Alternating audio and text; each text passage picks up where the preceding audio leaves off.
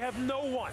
They have no one who can do it. And this is an area where you're going to see maybe someone go who you don't think should go here, but I think someone's going to go here as a pass rusher. Lewis, let me just say this. That's my philosophy. If I had a head coach who's pounding the table and a coordinator, I got to have Gurley.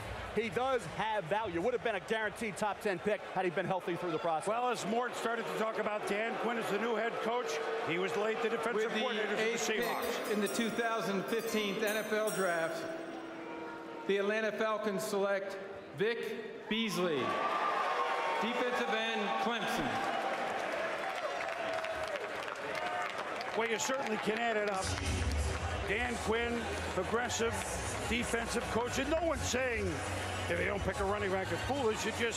It could be time early, but Beasley, with all these guys that pin their ears back, there's been some questions about the Gregorys, the Rays.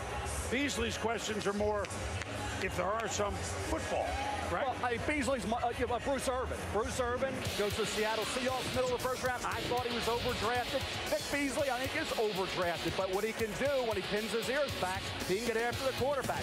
25 sacks, 44.5 tackles for loss the last 2 years.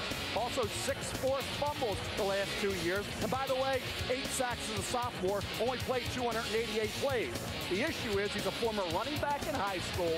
He does not play the run well, but he was a down defensive end. You put him on his feet as an outside linebacker, you move him around, then you limit the opportunities for a big tackle to beat him up. And I think there were times where he didn't show the energy, he didn't show the fight. And John, I know this isn't one of the favorite picks of John Gruden in this draft. Oh, I love the edge speed. I do love his measurables, his overall athleticism. I'm concerned about his size and his ability to hold up against the run. Beasley can get on the edge and really use that get-off, that vertical jump, that explosive athletic ability that you saw at the combine. But when you watch him carefully, there's just too many plays where the effort isn't good enough. Yeah, I think when you look. Take a look at some of the effort plays, some of the run plays. You got to be able to get off a block and eventually get to the bottom of the pile. I see too many snaps where Beasley's at the point of attack. He's not finishing plays. And am I being critical? Yes. But Vic Beasley, to be a great pro football player, has to do it on every down. And he's got to be a bigger part of the run defense.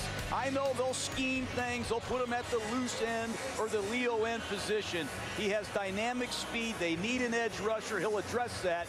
But I want to see Beasley improve his effort as a run defender.